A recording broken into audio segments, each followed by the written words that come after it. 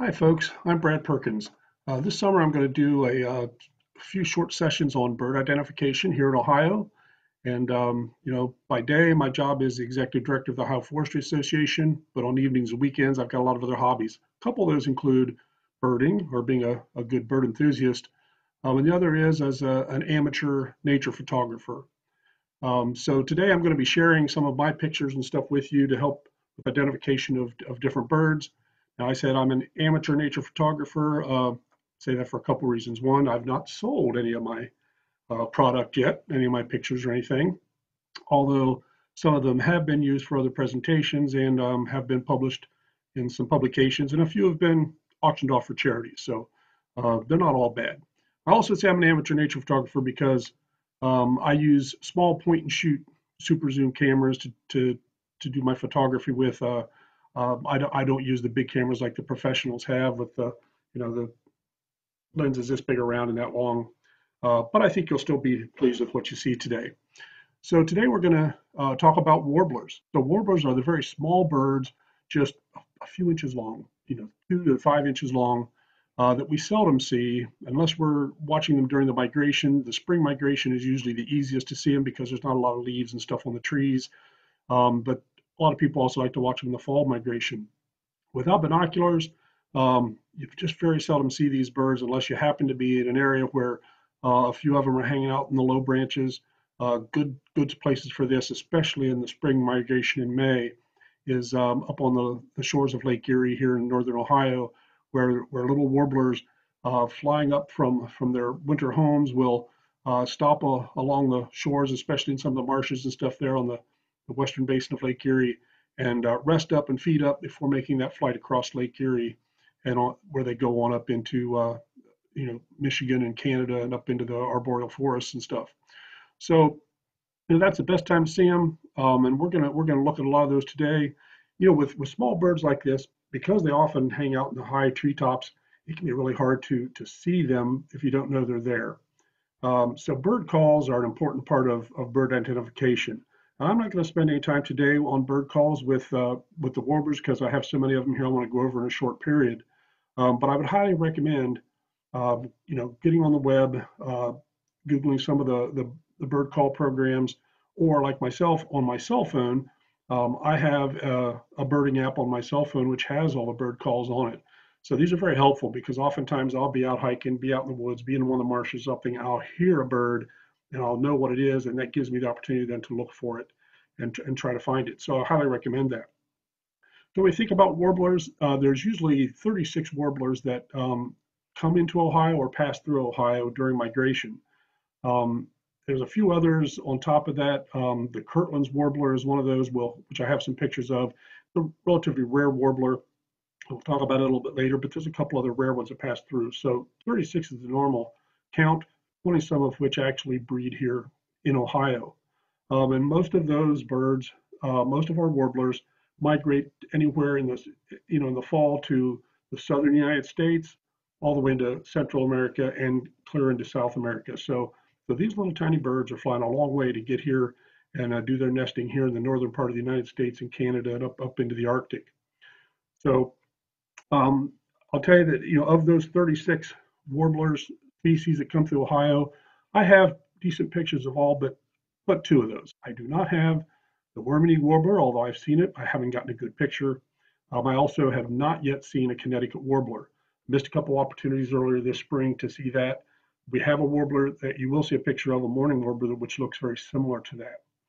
So we're about to start looking at some of the pictures and talk about some of the identification of these. Other thing I'll tell you is the male and the female, there can be a lot of differences. In a lot of our birds, there's not. If you look at blue jays, crows, eagles, whatever, they all look the same. Males and females look the same. But in a lot of the smaller birds, the males are very brightly colored, very easy to identify.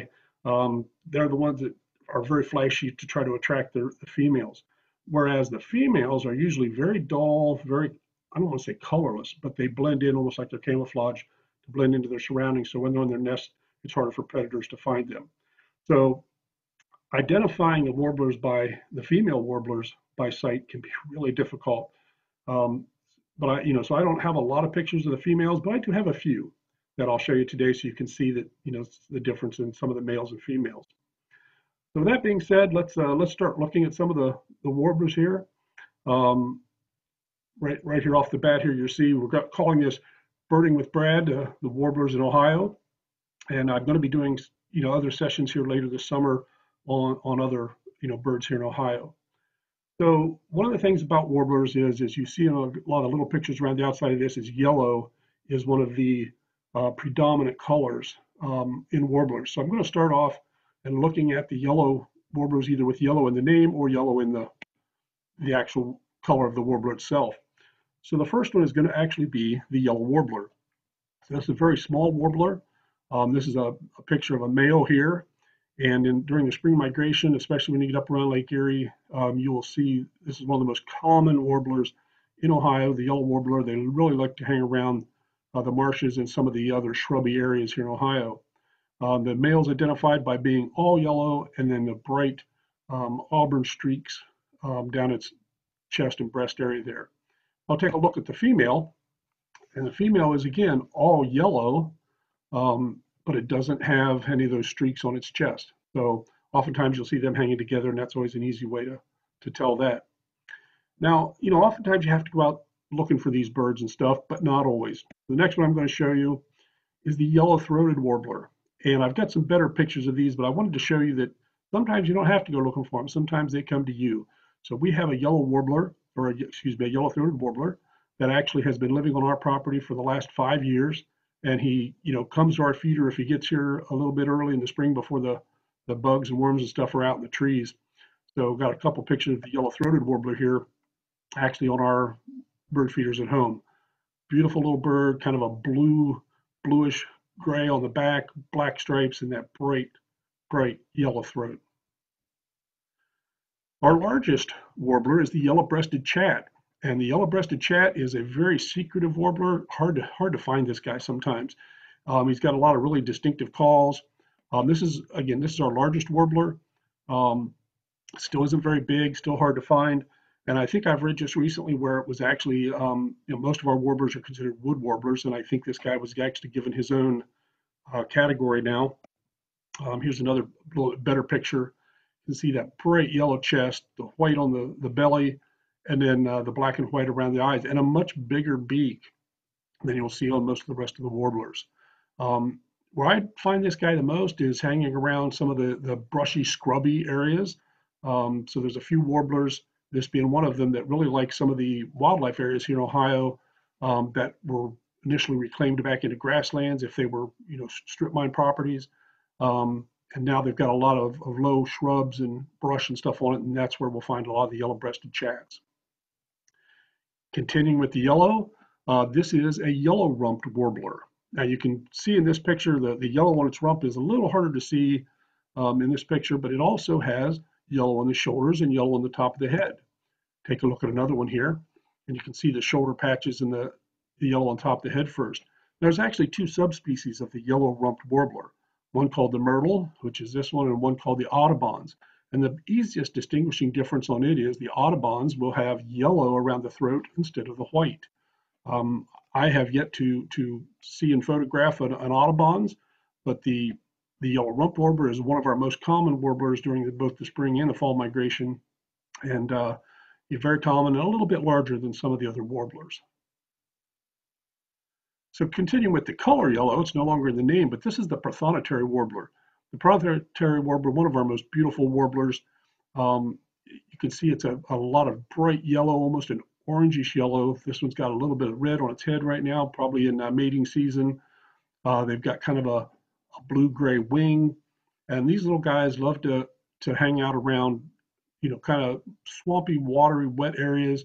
They use dead trees. They use woodpecker holes for their nesting. So if you find some dead trees in a marsh or a swamp with woodpecker holes in it down fairly low, your prothonotary warbler has a good chance of nesting there. Here's another picture. You can see how bright yellow, and again, sometimes it's almost an orangish yellow that these prothonotary warblers are.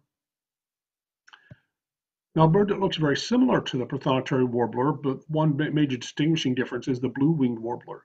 So if you notice here on the blue-winged warbler, up by its eye, it has a black stripe through the eye right out to the bill. I'll go back to the prothonotary warbler. You see that black line is missing from the eye to the bill. So that's one of the most easy ways to distinguish this. Plus, on the blue-gray wings, it's got some white wing bars.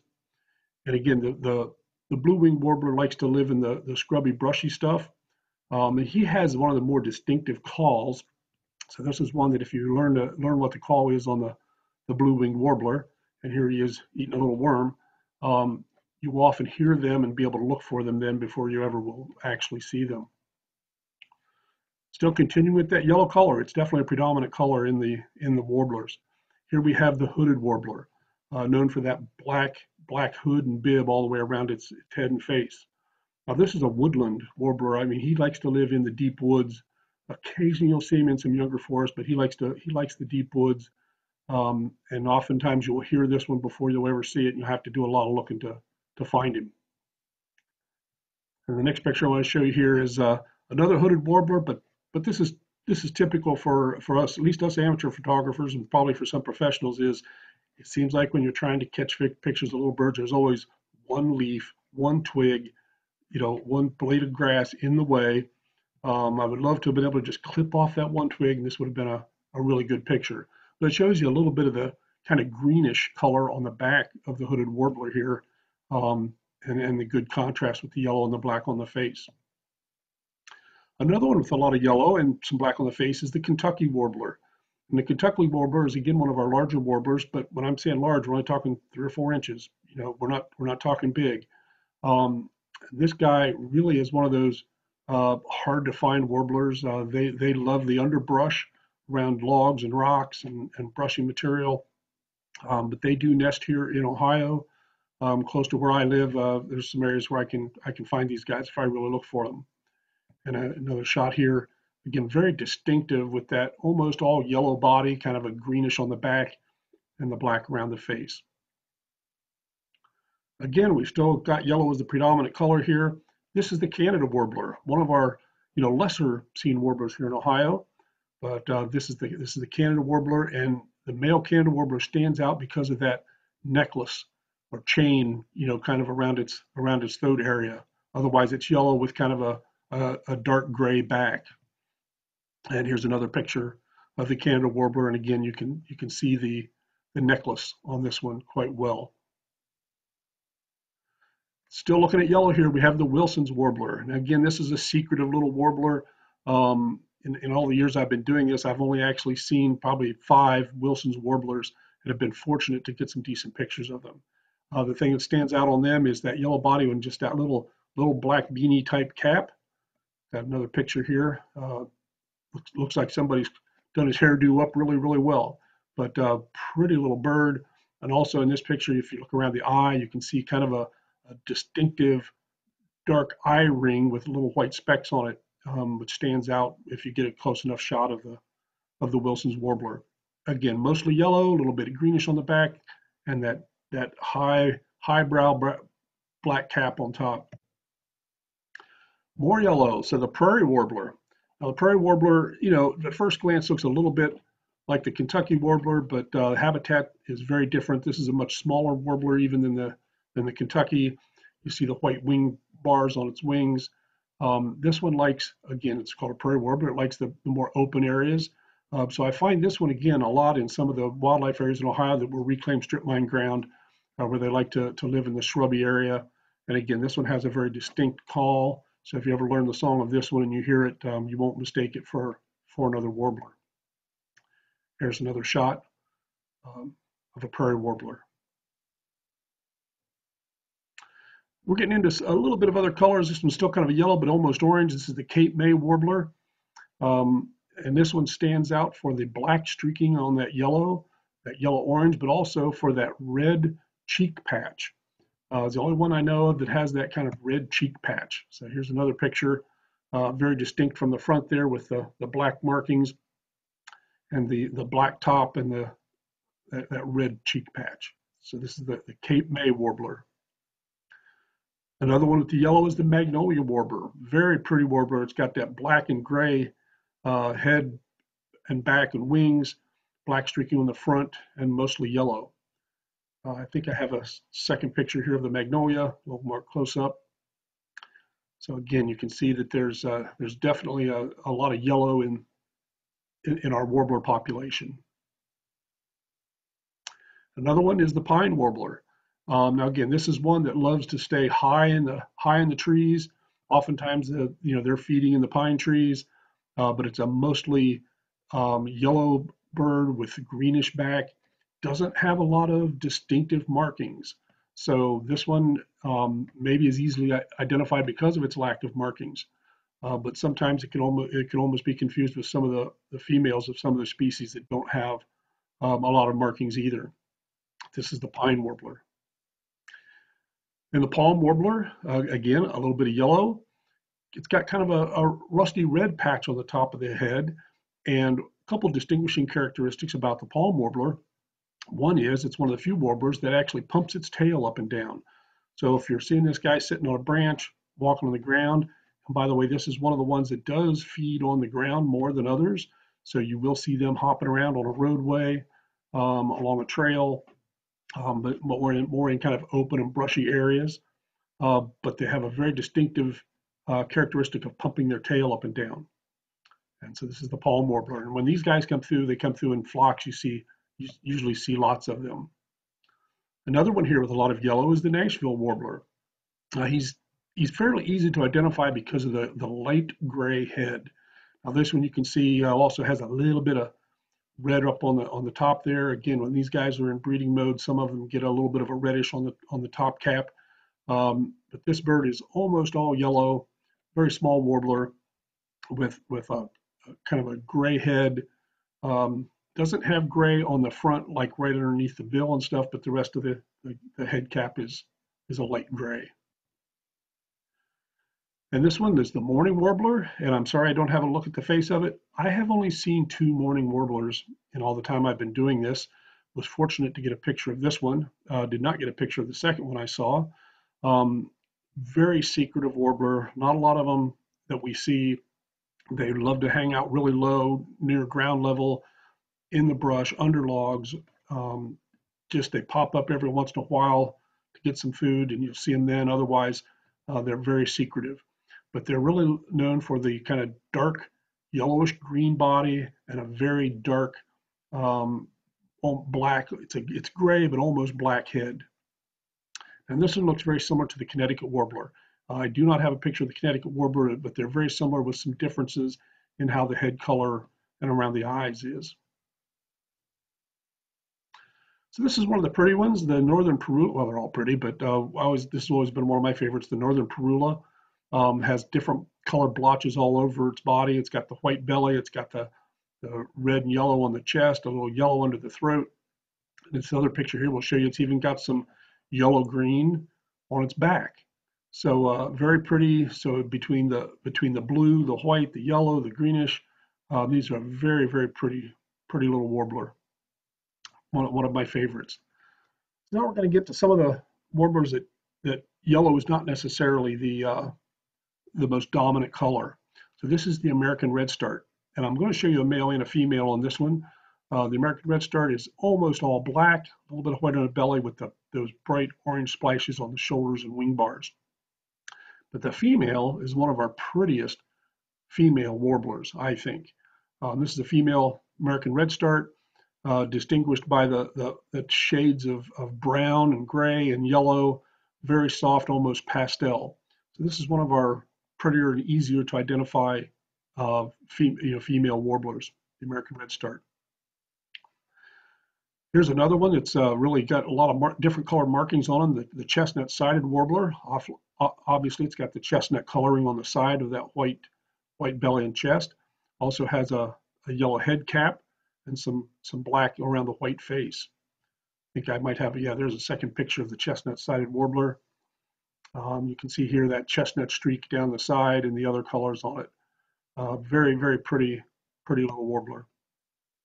This is, again, one of my favorites, the black-throated blue. And I'm going to show you a couple different pictures here that's interesting about birds that have blue color on them. But this one is black-throated, obviously, a lot of white on the belly, blue on the back, and you'll notice there's a little white spot on its wing. It's almost like a square or cube there on its wing. And that's a very good distinguishing mark. That mark will be on the females and the young birds. So easy to tell the black-throated blue by that little, sometimes it looks almost like a little square spot on its wing patch. But one of the things about birds with blue coloration, if there isn't sunlight going through those feathers, it doesn't refract out to a blue color, whether that's an indigo bunting or a black-throated blue warbler like this. So when they're in a shadow, it almost looks black. It looks black or gray instead of blue. Again, you can see, by this one he had some sun on him, definitely looked blue, and this one here it looks like it's more black, but it's again on that wing patch. It's got that little patch on its wing of white that makes him stand out. Here's one. It's a black and white warbler. And that's all he's got is black and white. And one of the interesting things about the black and white warbler, I'll show you a couple of pictures here. It's one of the few birds that we see that will walk up and down a tree trunk upside down. If any of you have ever seen any of the nuthatches, the white-breasted nuthatch or the red-breasted nuthatch, they will walk up and down, forwards, backwards, upside down, whatever, on a tree trunk. And the black and white warbler also will do that. One of the few birds that does that. Very pretty, and again, just a solid black and white. Now here we got one back to a little bit of yellow again. This is the Blackburnian warbler. I was very fortunate to get some pictures of him down low. Normally these Blackburnian warblers are up very high in the trees, and all you see is that white underbelly and the bright orange throat. You often don't see the rest of the coloration on the Blackburnian warbler. So here's another picture of it. One of our pretty little birds, and he's obviously down kind of in the shadows under some leafy shrubs. If he's up on a high branch with the sun hitting him, that orange throat just stands out tremendously. Very, very bright. Now here's another one of the black-throated warblers. This is a black-throated green warbler, and it's called that. Obviously, it has the black throat, but instead of like the black-throated blue having a blue back, this one has more of a green back. So here's another picture, and you can see more of the green on the back. These are, again, a very small warbler, probably just 3 inches long, has a very distinctive call. So again, this is one of those, if you learn the call of the black-throated green, you might hear them in the forest and then get a chance to actually look for them. But a very, very, very beautiful little bird, the black-throated green warbler. Now here's one that we don't see a whole lot of.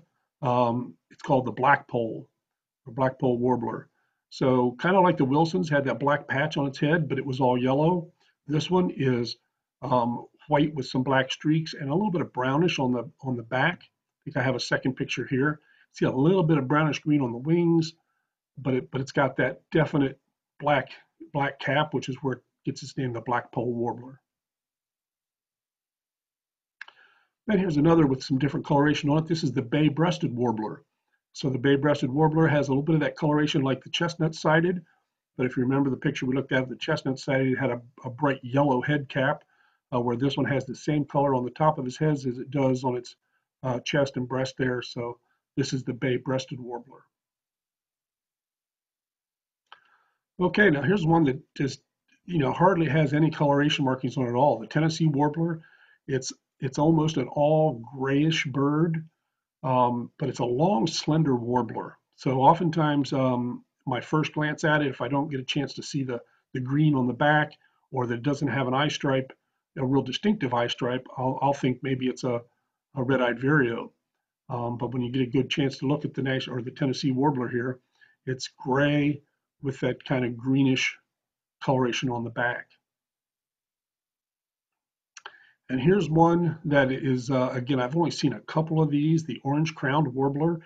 And in this picture, you can see a little bit of the orange crown, but it's very faint.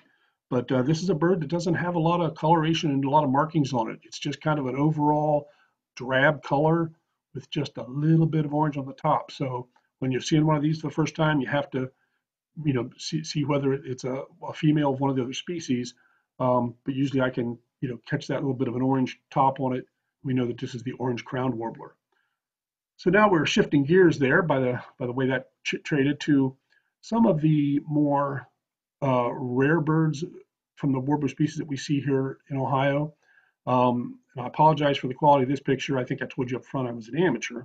But this is the cerulean warbler, and the cerulean warbler is one of those threatened species as far as its population has been declining. I think it's been doing a little better here in Ohio lately as our forests get bigger and older and more mature, because that's the type of forest that the cerulean warbler likes to live in. And if I had a little bit better picture on this one, you would see that it has a necklace, a very light necklace right around its neck, kind of a blue color. And again, this bird, when it's in the sun, the back and the top of the head and the wings are more blue than they are gray. In this picture, it looks a little gray. But this bird almost always is feeding at the top of the tree. So even when I know where there's several of them at, it can be very, very difficult, especially after things start to leaf out, to get good pictures of this bird. But this is the cerulean warbler, and when you talk about conservation stuff, you'll hear a lot about the cerulean warbler because of its populations having declined. Another one along those lines is the Kirtland warbler. Now, the Kirtland warbler is even more rare. The Kirtland warbler passes through Ohio. We don't usually count it in the 36 species that are normally in Ohio, because this one's, the last several years has been seen once in a while. And I have both a male and a female Kirtland warbler. The Kirtland warbler has also been on the decline, and the reason for that is it really breeds and nests in just one type of forest. It breeds in the jack pine stands up in northern Michigan. So there are folks up there that are doing what they can to preserve and try to increase the number of acres of jack pine up in Michigan, so that these little fellows have more breeding territory. So this is the Kirtland warbler. You see the male has that yellow chest with a few little black markings, and you see the white eye. It's eye ring. It's not a full eye ring, kind of a broken eye ring. And here's a female, just kind of similar to the male, but a lot lighter in color, both the front and the back, less of the black streaking, and the broken eye ring around her eye is also a little bit lighter white. So I've been very fortunate to see 2 or 3 Kirtland warblers and to be able to get a few photographs of it, because some people, have never seen the Kirtland warbler. And another one in Ohio that we love to find is the golden winged warbler.